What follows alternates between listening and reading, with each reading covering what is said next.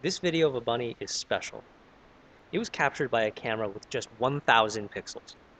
And more incredibly, the pixels were arranged in a line. So, how is it possible for a line sensor with just 1,000 pixels to capture this megapixel video?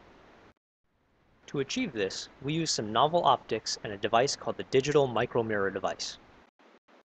The DMD and the optics allow each pixel on the line sensor to be focused on a line on the scene. Different pixels are focused on different lines. The DMD also allows us to block light from portions of these lines.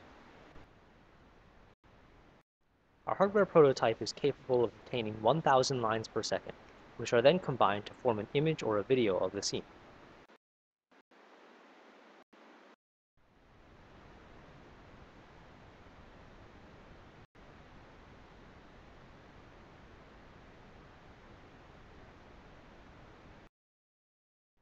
For more details, please visit our lab page.